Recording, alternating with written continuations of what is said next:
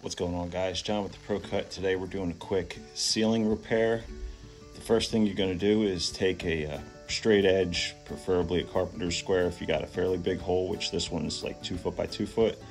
Square out your lines, cut your hole square, and then you're going to measure for your drywall patch. Get your drywall patch covered, and then where you have framing, mark on your existing drywall, so when you put your patch in, you know exactly where your lumber is to put your screws and screw the patch up into place. I use a drywall tip so it countersinks my screws.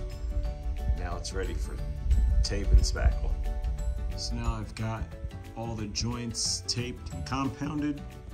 I'm using the 5-minute hot mud in hopes that I can get this job done today so it'll dry quicker, because the hot mud has chemicals in it that kick off and harden.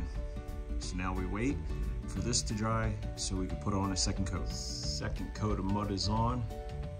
It's already looking a lot better.